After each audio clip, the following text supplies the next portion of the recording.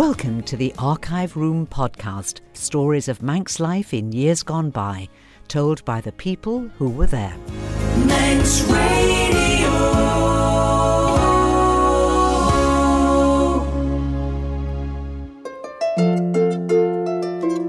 Fastamai, Judith Lay here, once again opening the door to the Archive Room, Manx Radio's treasure chest of stories of island life from years gone by, told by the people who were there. So come on in, and let me take you for another gentle stroll down Manx memory lane. At Christmas, play and make good cheer, for Christmas comes but once a year. And I hope you did have at least some time of good cheer over these last 2 weeks. In past times on the island, the Christmas period was known as the Foolish Fortnight, beginning on Black Thomas's Eve, the 21st of December, and ending on the Old Christmas Day, which is tomorrow, the 6th of January. The Foolish Fortnight was, much like today, a time for socialising, eating, music and dancing. It was also a time for Manx customs, and who better to talk about them than Mona Douglas?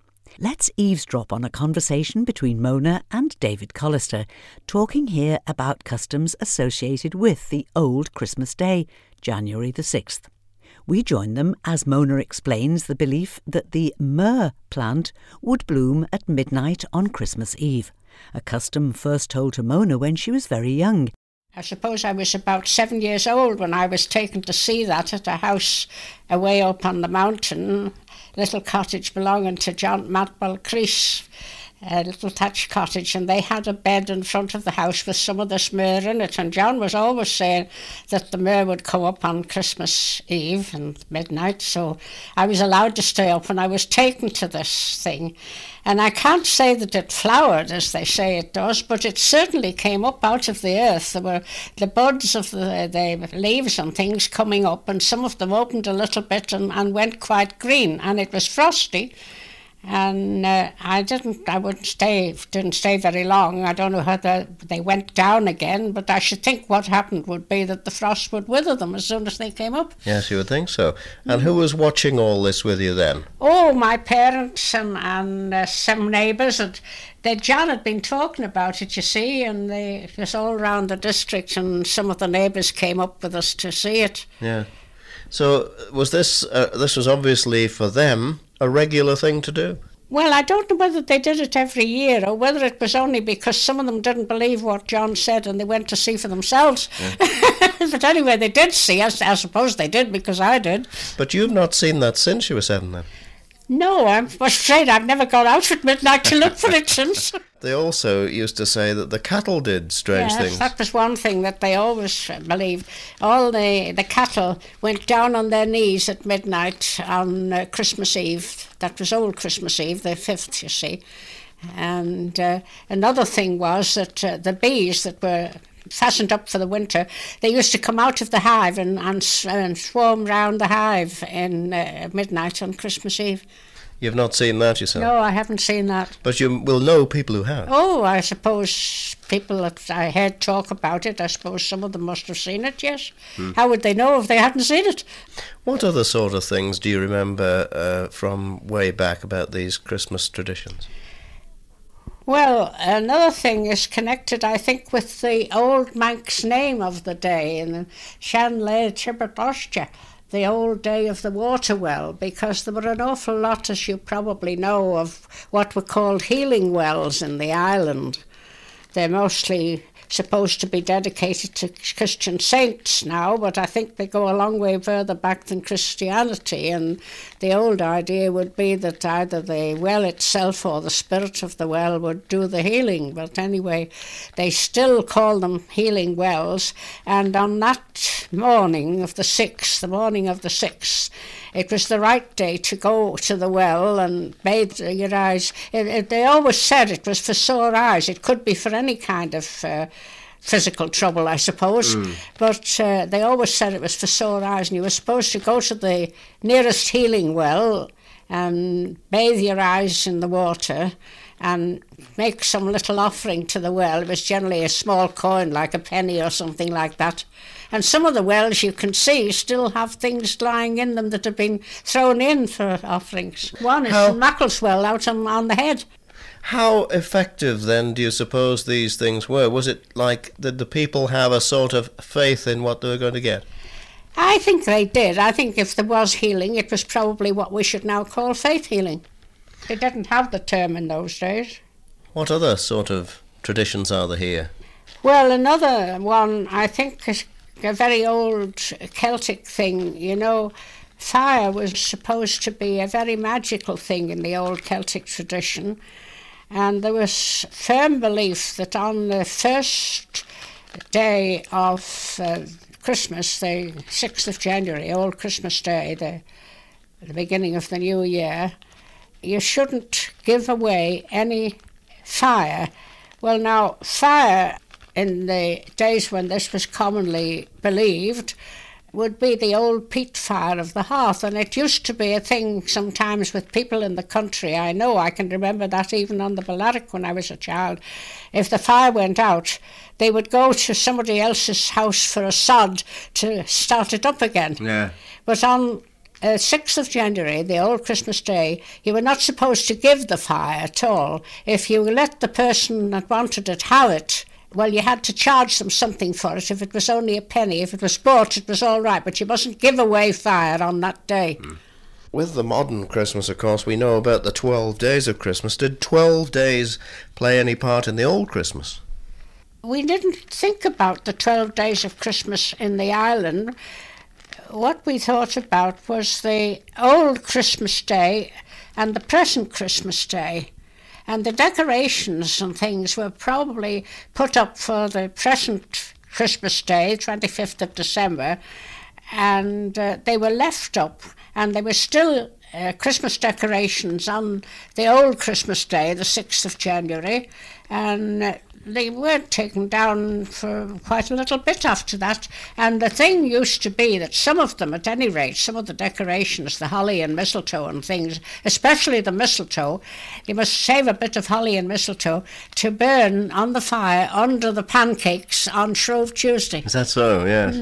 Well, wasn't there also a connection with the 12 months of the year and a weather forecast? Yes, it wasn't exactly what you could call an accurate weather forecast, but the 12 days starting from the 6th of January, which was Old Christmas Day, was supposed to indicate the general trend of the weather during the 12 coming months of the year.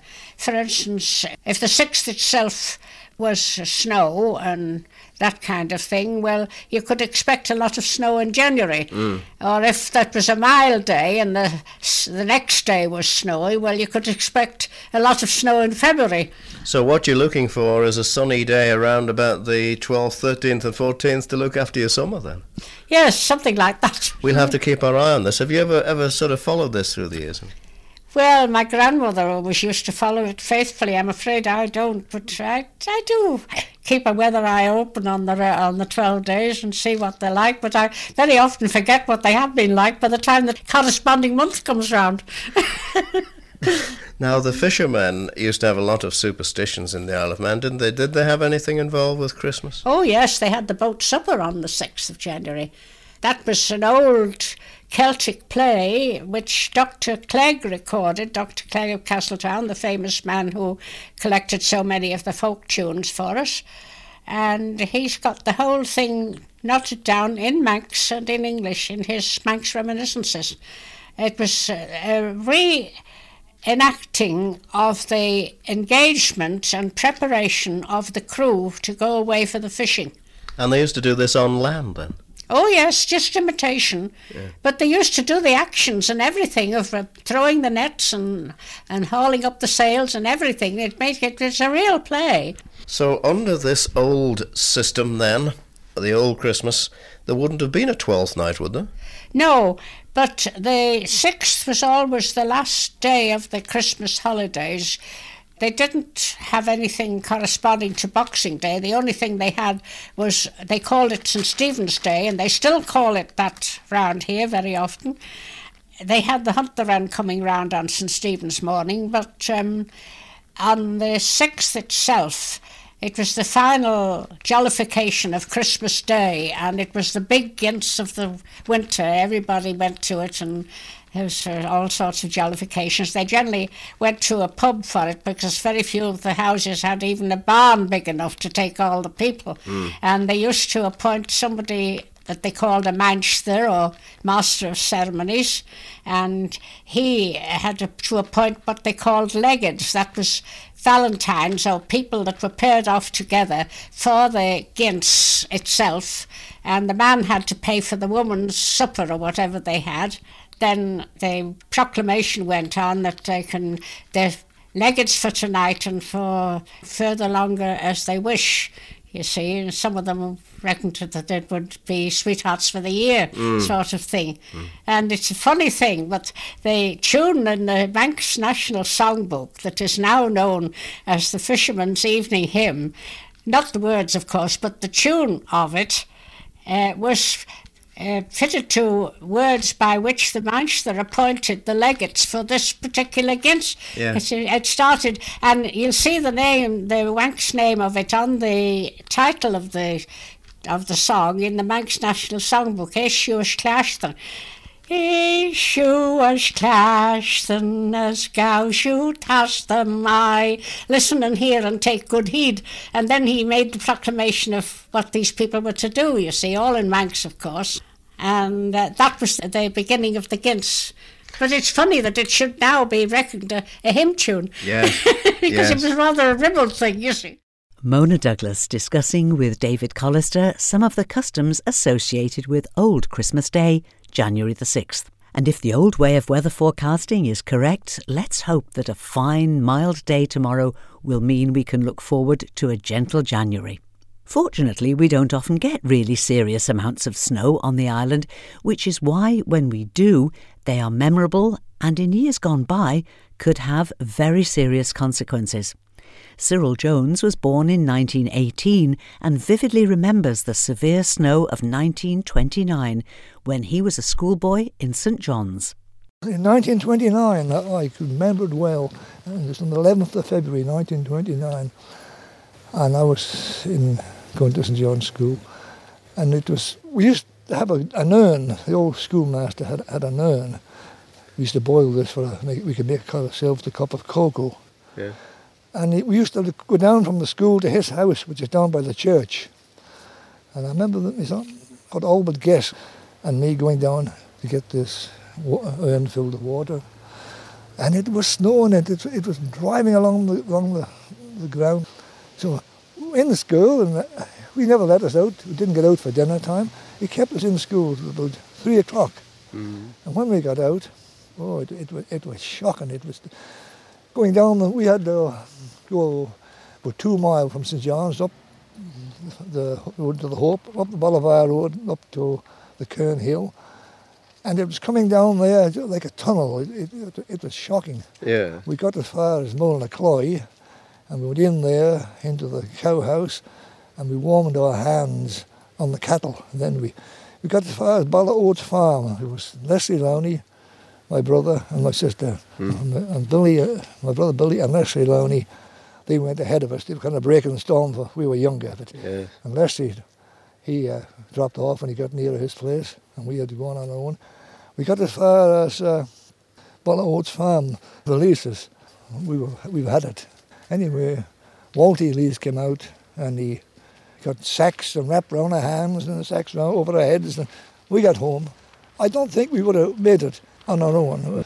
It was shocking. It was terrible. So. Alec Quirk Carron lived all his life in Glenmay. I've seen some queer, heavy snowfalls in Glenmay. Have you? Oh my God, yes. The road, the Mullaghvedden, going up to the shop, fairly deep, and you could walk over that, right over the hedges, you wouldn't see nothing. Well, that put a stop to you working on the fields then? Oh, yeah. I remember 6 weeks. 6 weeks. That hard frost. I don't remember what year it was, but the 6 weeks, there wasn't a horse out of the stable. Yeah.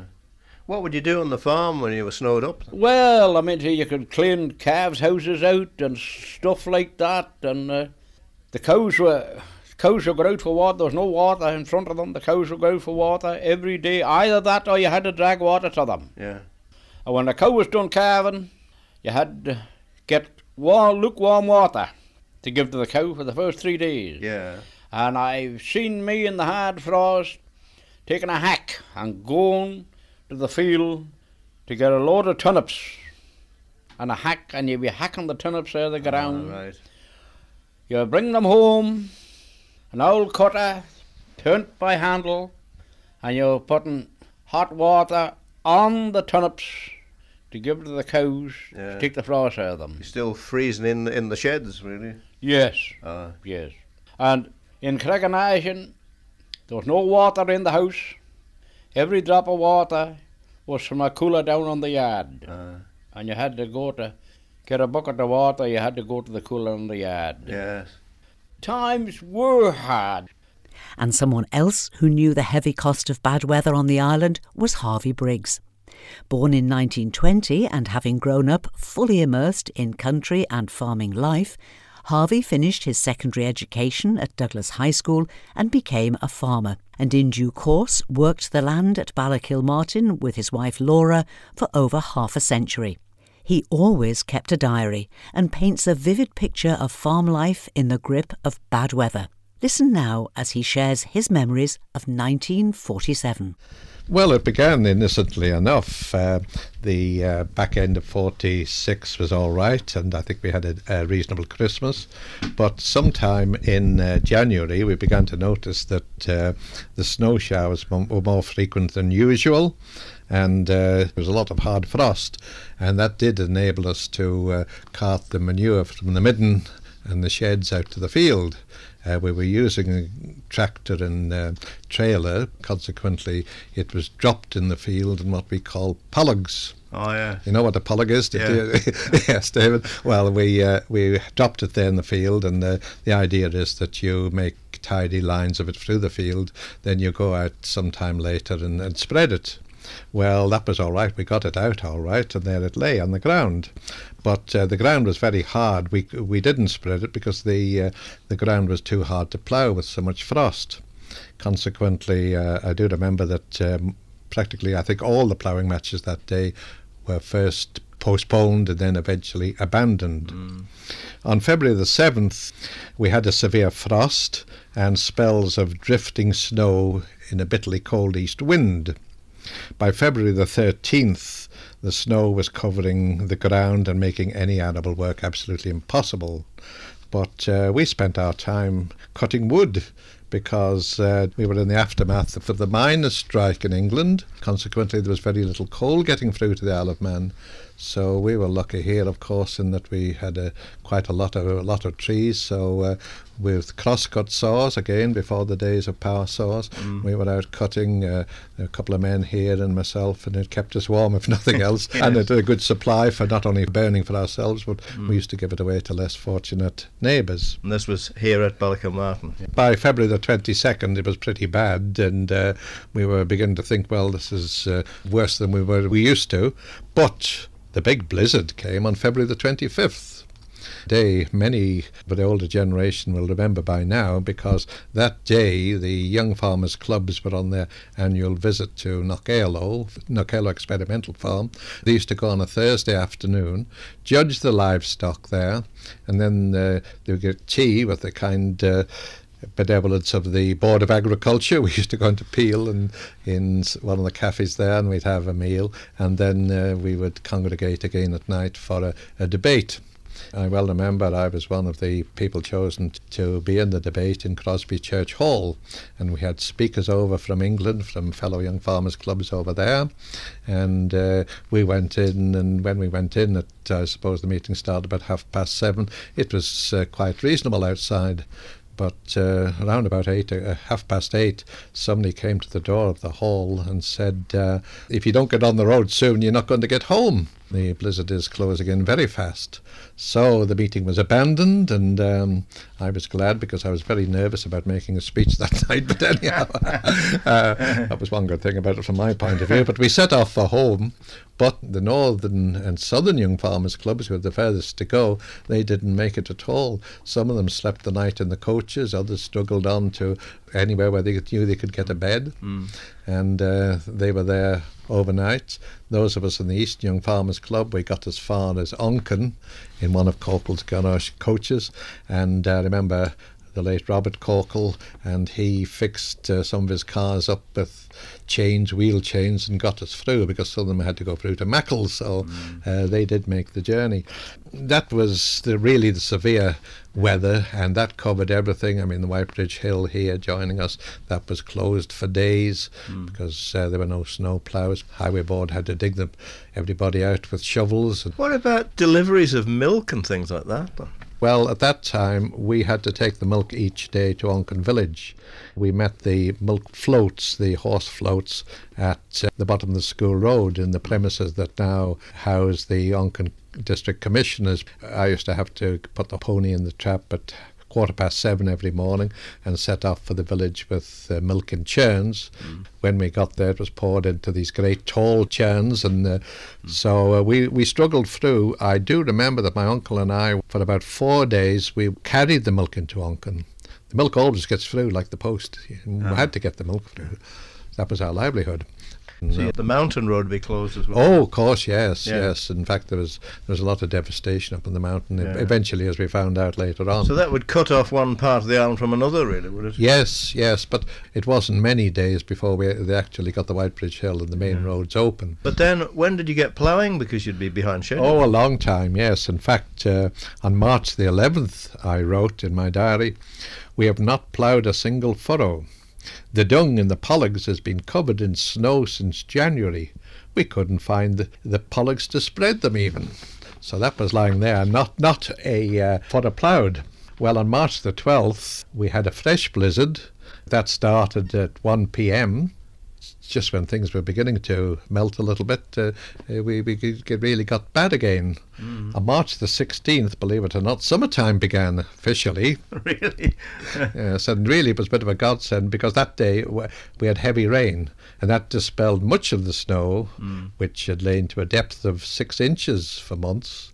But it had little effect really on the drifts, which still stood as high as the top of hedges. That was March the 16th, about 6 weeks after the first big blizzard. Really, yes. That's a long time, isn't it? But eventually things did improve. That rain took a lot of it away. And on March the 27th, this is what I wrote in my diary, "Today we make a somewhat belated start at the ploughing.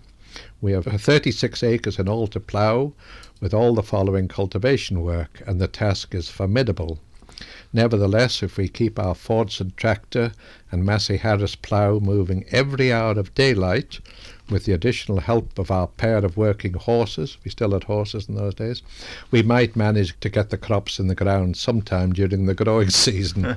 But of course the main thing was that when eventually the winter was over, the people who suffered worst were the hillmen, the hill flockmasters. Thousands of sheep were lost on the Manx hills in those days, and it took years for them to get their numbers back. And of course there was a lot of money lost too amongst them. But even when we did get the crops in the ground, the thing was that nature's got a wonderful way of balancing itself. And although the crops went in the ground late, it was a good growing season, and we had good crops of cereals, potatoes, and green crop for the next year. People said that the severe weather had killed off all the bugs in the ground, and it was just a case of getting the seed in the ground, and from then on nature made up for what she'd done in the winter. A comforting end to a very chilly story from Harvey Briggs, warmly remembered as the undisputed voice of farming in the Isle of Man. And I'm afraid that's where we have to close the archive room door for another week. But I'll be opening it again at the same time next Thursday, and I hope you can join me as we take another trip to Craignish to listen to Doris Madrill. We'll be talking about life on the railways with Frank Downworth and meeting a few more characters from Glenmay. If you've missed any of the earlier episodes of the Archive Room, or you'd like to share them with friends, you can easily find them on our website. Just go to manxradio.com, click the podcast tab on the homepage and search for the Archive Room. All the episodes, starting with Jeff the Mongoose, are there. So, till we meet again, this is Judith Lay saying thank you for listening, and as always, the last word goes to our resident rambler, Howard Hampton. Till next week, so long, yessa.